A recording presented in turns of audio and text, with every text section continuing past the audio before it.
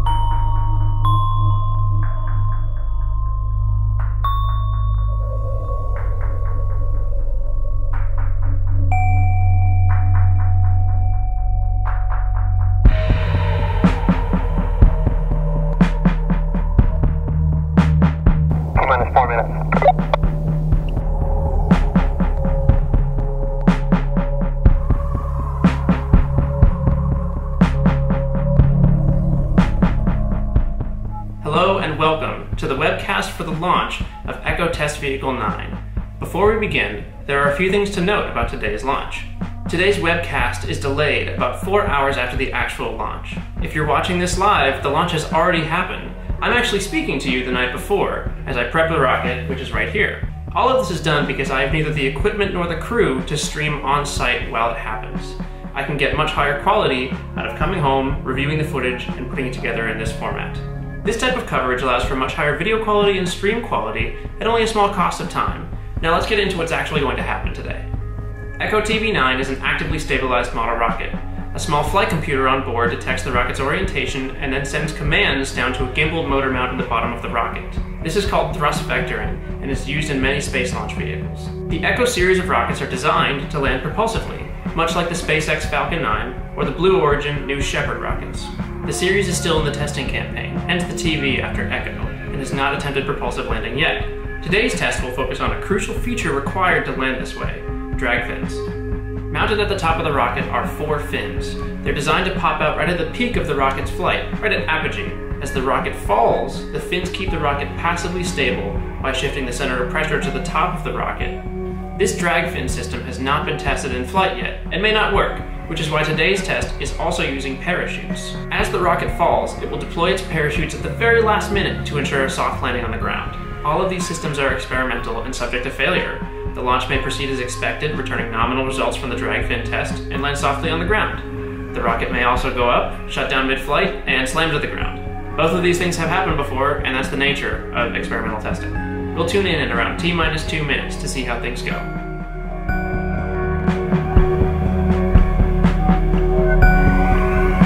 T-2 minutes on my mark. 2, 1, mark.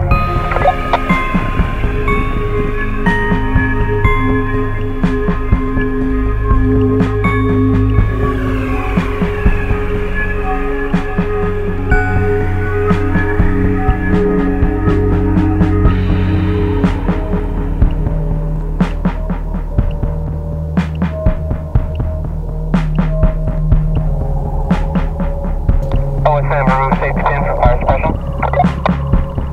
Pin removed, FS is armed.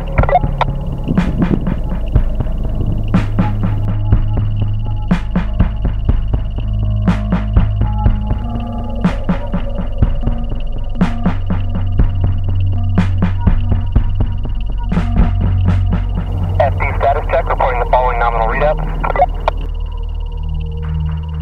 The following is go. PVC, IMU, data logger, altimeter, GSE, DFA, safety chutes.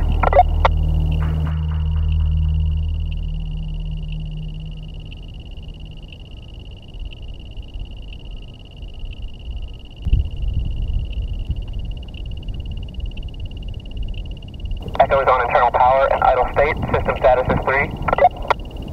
Go 1.1, go signal 0.6, go echo TV9. Polling readouts green. Go for terminal count. Ignition at 15 seconds.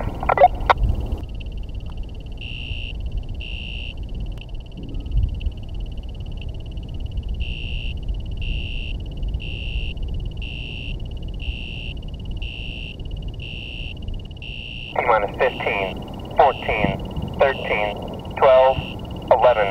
AS start.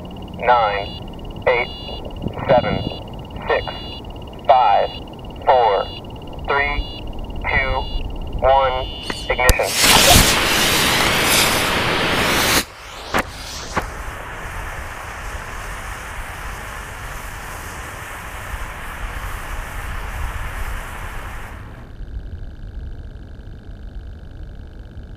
FD recovery, begin photo capture for investigation. SAM, replace safety pin and fire suppression.